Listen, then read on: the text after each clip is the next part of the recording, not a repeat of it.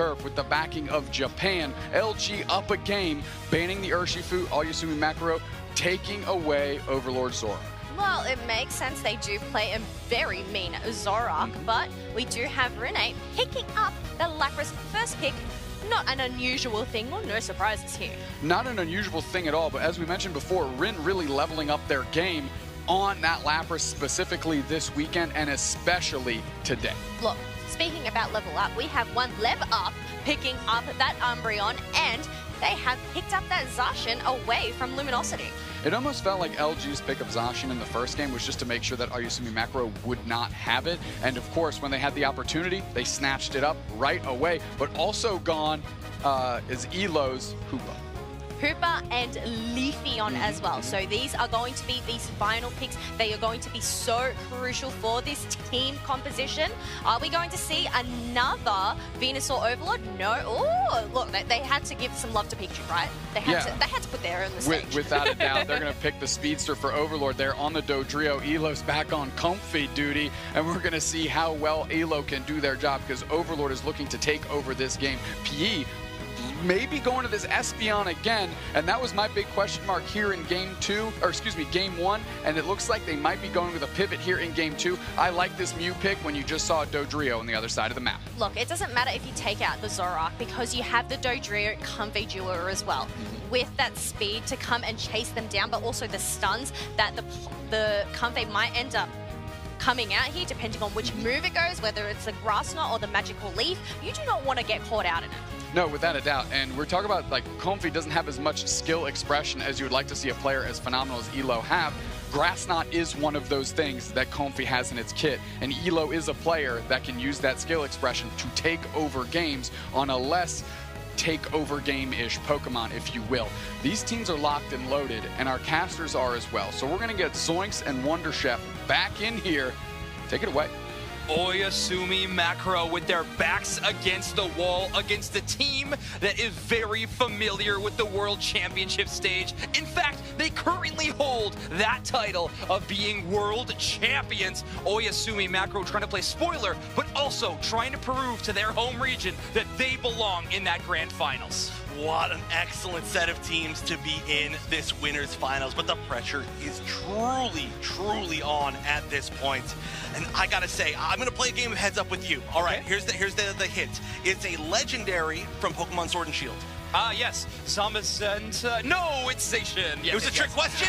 It was a trick question, actually, because it was two. I want to talk about them both. Okay. The fact that we're still seeing the Urshifu band and the Zacian go to the other side, I feel, are two huge parts of this match. But let's see how they affect it exactly. LG up at match point on the left side. Oyasumi Makuro on the right. Oyasumi Makuro building basically another double dive composition, right? You're running that Leafeon, you're running that Zacian. Both of those are melee damaging Pokemon. They need to be up close and personal. It's going to be up to the Mew of Yume to really do some early damage and soften up those HP bars before the top tier level players at Oyasumi Makuro can get to work.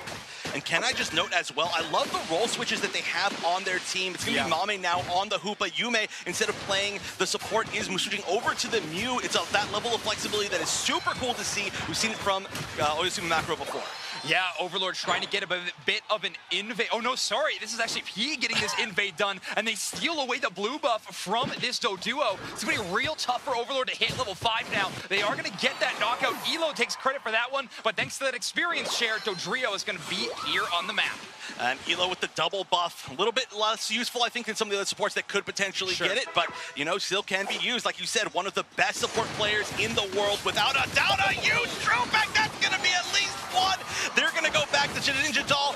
Synergy with the hyperspace portal is so amazing, but still, that's going to be a good win on the side of LG. As good as that looked when everybody just watched that, it was even better, I promise you.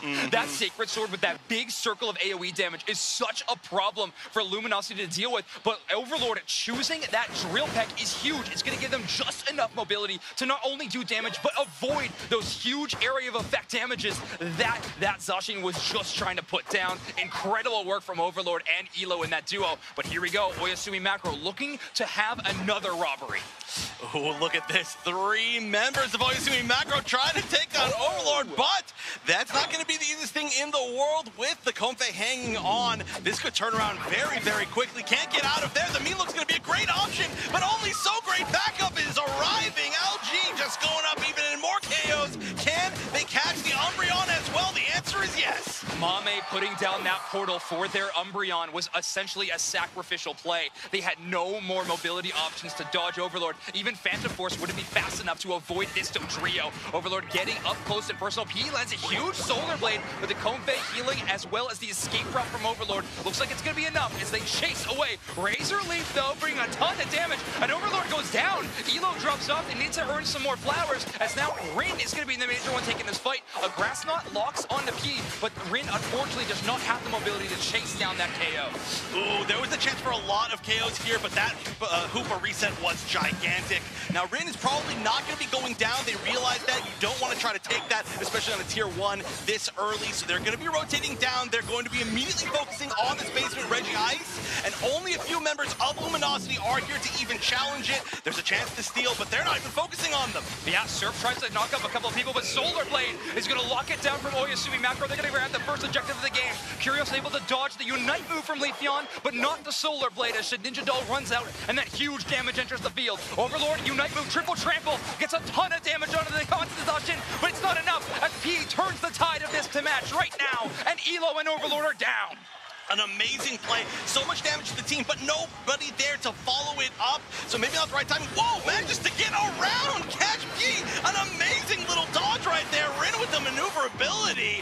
That was an amazing call, but now I think they're going to have to back up. That was a 4-person reset. We're in Japan, so that's a Tokyo drift on that Lapras Express. Right. I wasn't going to say it. I thought it, but I wasn't going to say it. Amazing play there from Rin to get that 1 KO. It is a small trade, but Leafeon, one of the highest level members on the opposite team, actually means that Rin is going to take that credit now since they have hit that double-digit level. 40 points going to go in for Rin, and this goal zone is getting extremely close to breaking. They want to break early because of that Hoopa, but now the Mew finds a KO the other direction. Zacian getting the chase down, but I think they're finally deciding to relent. No, Oyasumi Makuro wants to put this siege on now. This can actually be so scary between the Lapras and the Dodrio. You could turn this around pretty quickly. Right now, it's just a little bit of a distraction. That actually allows Rin to heal quite a good amount, but that is a chunk! The double hit of the Zacian and the Leafeon! A 3-player knockup, though, from Rin with that Lapras Express. That is so much damage the other direction. Only 2 knockouts as the 2 defenders from Luminosity are going to grab either one of those, but a Solar Beam from the side of Yume is going to take out Curios. That is a huge, impactful Pokemon eliminated from that team fight, and Oyasumi Makuro holds on to a victory in that small moment. We can see P rotating up, going to get 40 in this top tier 1. That is huge. That's going to set up a great overdunk potential. They also have the ability to try, and I don't know exactly what that Solar Blade was, but they have the ability to try and get that Regieleki if they want to. Only 2 members down at the base, and Reggie's spawning from Luminosity. In the meantime, it looks like there are going to be some rotations back up towards top. They might be taking down the tier 1 on the side of Luminosity as we're watching. Finally, this goal zone break is going to happen. Luminosity Gaming cutting off Mame's value on this Hoopa just a little bit, but Mame going to try to find value elsewhere with a huge top path push. A Unite move is going to bring multiple members of Oyasumi Makuro to increase that score lead. That is going to be very, very contentious, but Luminosity is still holding on to it. Curios trying to secure that Registeel, but Leafeon is in position to take it. Solar Blade grabs it. Curios shut down, and the Ninja Doll not enough to survive P. Curios has really been on the receiving end of that Leafeon's damage a lot this game, and look at this, things are starting to turn back in the favor of Oyasumi Makuro.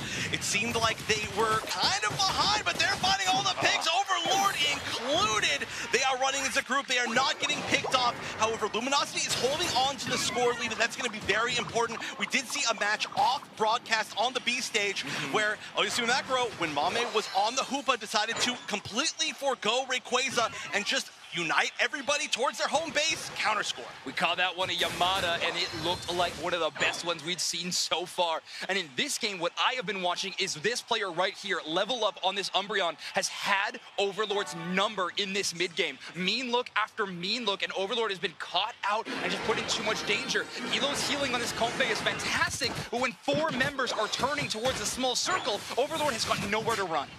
Yeah, I mean, that's just a classic counter. Whoa, going in a circle saying, I don't know if I want want to do with that, actually. Maybe let's go the other direction, make a U-turn. Just kidding. Picking up my friend before we come and hang out. And that's going to be a pretty angry friend, I think, bringing along Overlord on the meantime on the bottom side. Not too much going on, a little bit of an engage, just trying to challenge each other for a lot of that neutral experience. Rin as well, just getting healed back up by the Comfy slowly, and of course just by the self-sustain of the Lapras. I actually really like that offensive use of the Lapras Express from Rin, because we're at that 330-minute mark. You're going to want to use that Unite move no matter what, because you can earn it back. But just even trolling around in your own area, you're being a really tough opponent to push into. So a great defensive positioning around that spot really opens up the battlefield, and Oyasumi Makuro cannot push into that defender while they are uniting, else they're going to be terribly stunned. All right, here's the decision. Will there be an attempt for the 15-second long take on the basement Reggie as it spawns, or are we just going to preemptively position? Definitely know the answer here for Oyasumi Makuro. They're behind, they need points, but as far as experience goes, they are ahead, they are leading, they have been winning most of these fights. It doesn't look like anybody's going for any objective, but the most important one in the game. It's really interesting, too, because I don't think up until that point, either team had much intel about where the vision was either direction. Amnesia going to shrug off that boosted auto attack from Yume on to Slash. They're going to be doing all right, again, defending that goal zone. Both Elo and Rin are hanging out around this top path. They know that the Leafeon wants to score, and Leafeon is going to move undetected towards that tier number 1, as our team fight still has yet to pop off around our final stretch. And just as a note, Umbreon Unite, just barely coming up as I say that. Everything is available. That's going to be the first engage going down off the bat. Rin coming in from behind as well. Can we get pick number 2? Umbreon Unite coming out, gonna grab some shields. Not sure if it's enough. A lot of the shields popped on the side of Luminosity. After the fact, Mame popping the Hoopa unbound, but who's there to even come through the portal? P with an amazing eject button solo blade combo, and they get the chase down with the Unite move. The Emerald two-step is going to knock out the Inteleon. And yes, even with that back cap, they took the lead momentarily, but Luminosity Gaming sent Overlord to score as well, and now they have the lead. 293 to 242. This is going to come down some last-second heroics in terms of score. Oh, catching at the NP with an amazing solar blade. We're going to have defender versus defender. Rin definitely with the advantage here. The idea might just be to defend. It looks like we're going to see an attempt maybe to take this Rayquaza with 40 seconds left. Everybody retreating back towards the middle. They have Station Unite move, one of the best secures in the game, but they're gone. Lapras finds the KO. Rayquaza down to a fraction of the HP, and it's going to be Oyasumi Makuro taking the last hit, but only 2 members have the Rayquaza shields. Luminosity Gaming is going to be charging towards these goal zones and trying to score, but Oyasumi Makuro is going to start putting up their defense. Oh, Lapras scores! Lapras scores! It's gone back! It's gone back! That's a 200-point lead! Do they have anybody in position? No! That looks like that's going to be it! No chance! It goes in! And Luminosity, your current world champions, are moving to the grand finals! The title holders are back again! The last hope of the West! North America's dreams coming true as Luminosity Gaming goes again to grand finals with some last-second heroics. Unbelievable. Despite losing a Rayquaza, they are going to be going and winning this match 2-0 against a team the caliber of Oyasumi Makuro. Setting themselves up in the best position you could possibly be in. What an amazing end of that game. I always say, you know, the real test of how strong a team is or a player is not how they play when they're ahead, but how they play when things don't turn out the way that they want to. And the immediate speed at which they shifted to score in a difficult situation after they lost that Rayquaza and win the game was a sign of how strong Luminosity is as a team. Oyasumi Makuro keeping pace that entire time, though. Pui with that back score, that back cap, actually tying up or getting the lead for a short moment, but then Overlord winning that 1v1 and scoring in the bottom path to shake things up yet again. I mean, it all came down to a final fight, and there they are, Luminosity Gaming in a brand new form. We all recognize this team, and we all recognize how powerful they have been in the past, but I'm talking about the present. This team is unreal. They are playing so well. It looked a little bit shaky as the tournament started, but they have over time just looked better and better. Even in this set, I want to bring up the fact that they switched to 2 completely different comps. Absolutely. From game 1 to game 2, and that has been something that infamously over the course of this season, Luminosity has had somewhat of a shaky history with. And we've talked about a lot of heroics in that match specifically, but I think the biggest moment was Rin's Lapras in game number 2. So many moments. No, I genuinely think there was Lapras Unite to Lapras Unite that was impactful, but those final moments around Rayquaza where they were able to secure the knockout onto the Zacian, that target priority is so unbelievably big brain, I can't not describe it. Such a good job from Luminosity, and yes, they're a new addition to this roster, but oh my word, have they earned their place up there.